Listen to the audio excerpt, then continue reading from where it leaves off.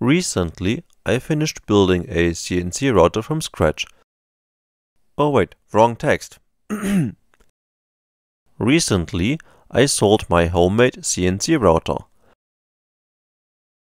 That machine was a great learning experience for its time, and I used it a lot for different jobs, from making PCBs over woodwork to other things.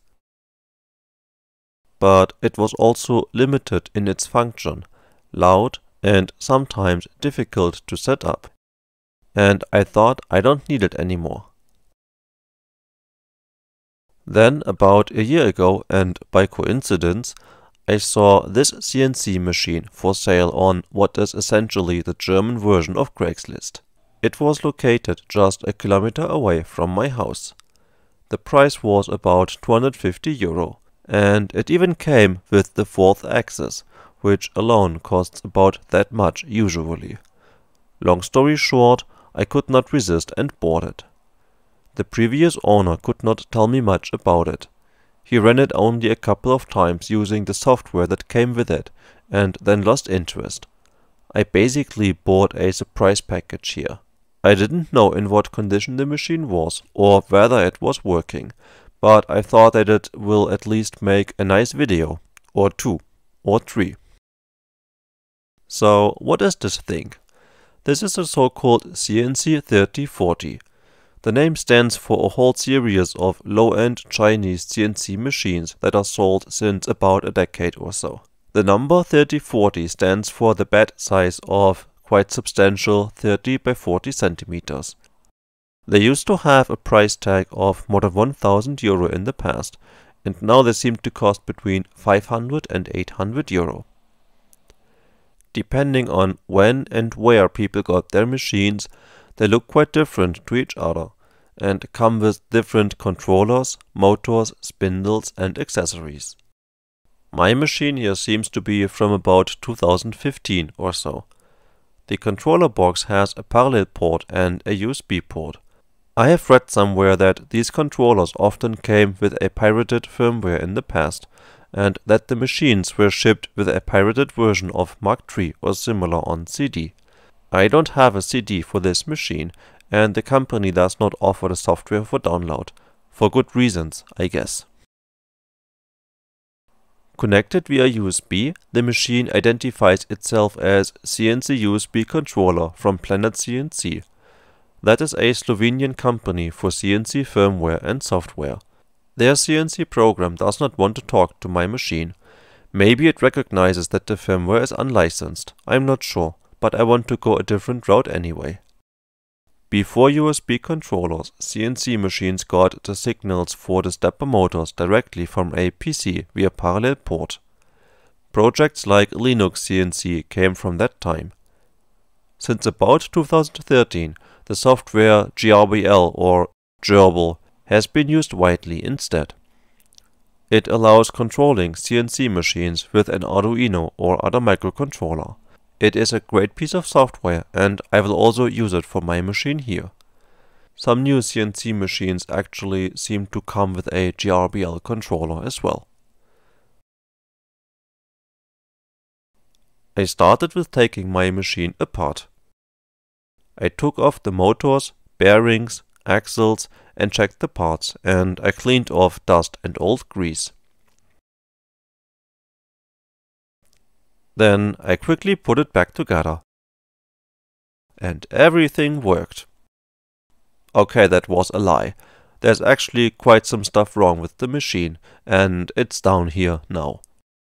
There's enough story for 2 or 3 videos in that pile, so let's get started, for example with some tests.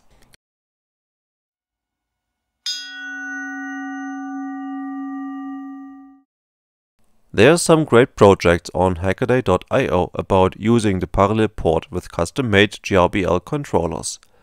I got the port pinout from this project here. I wrote a short Arduino program that creates 200 pulses in a row and started probing the port. The X-axis motor came to life on instant. I guess that's a good sign. The Y motor behaved weird though.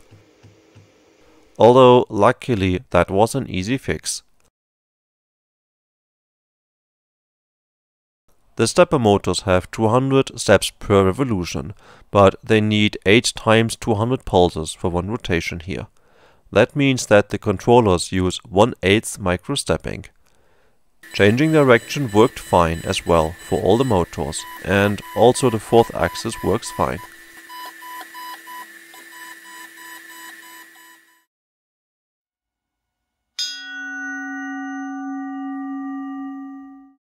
I will control my machine with a GRBL version that supports the fourth axis and that runs on an Arduino Mega. I installed the software on the module and connected one axis for testing. On the PC side, the software UGS platform, formerly known as Universal G-Code Sender, sends the G-code and allows some basic machine control. After some setup and fine-tuning, the software was able to control my machine. When I click these buttons, the software sends so-called jogging commands to the machine to move it around.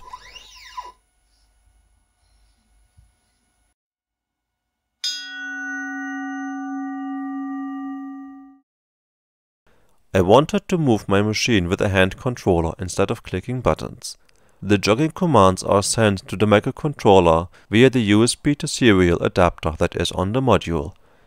The serial pins of the microcontroller are connected to the adapter, but they are also available here, marked as TX0 and RX0. So I should be able to send commands via these pins. I connected TX and RX of another Arduino to the pins and wrote a program that sends jogging commands by simply using the serial println command, and this actually works. The GRBL Arduino can even stay connected to the G-code software at the same time, but it is important that the other Arduino stops the serial connection after sending commands and sets the pins free, so that they don't block the commands that come from the computer. The CNC software detects that something weird is going on, because the GRBL controller sends a OK reply after each executed command. But it still updates the machine position correctly, because the position values are pulled from the controller after any response. Neat! You can see from this setup here already where my idea is going. More details about that in one of the next videos. That's enough for now, and I stop here. Next time I will show how I put the machine back together. Actually, there will be a short video in between, so stay tuned for that one too. See you next time.